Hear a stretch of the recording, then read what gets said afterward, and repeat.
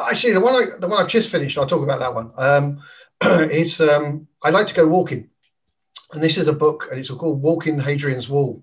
Hadrian's Wall is a Roman-built wall at the top end of England, between England and Scotland, pretty much.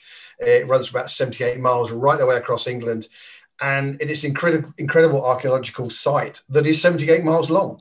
And it's a book all about that, and it's kind of inspired me that when we're allowed to go outside our houses here, when we're allowed to travel, that's something I'd love to do, is to go and spend a week walking Hadrian's Wall, because it's just an amazing feat. I mean, you think it was done what, 100, about 100, 128 AD, something like that.